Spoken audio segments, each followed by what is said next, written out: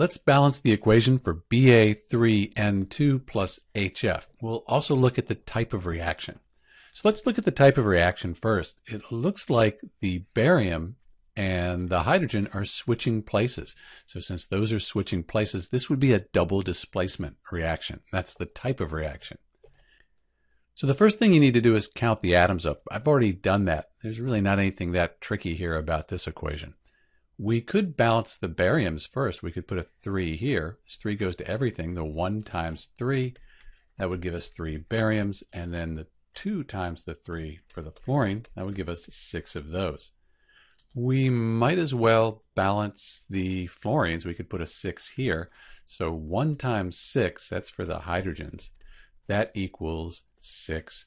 And then the 1 times the 6 for the fluorines, that would balance the fluorine atoms. At this point, we have 2 nitrogens here and 1 here. Let's just put a 2 right here. 1 times 2. That'll give us 2 of those. 2, it goes to everything. So 3 times 2.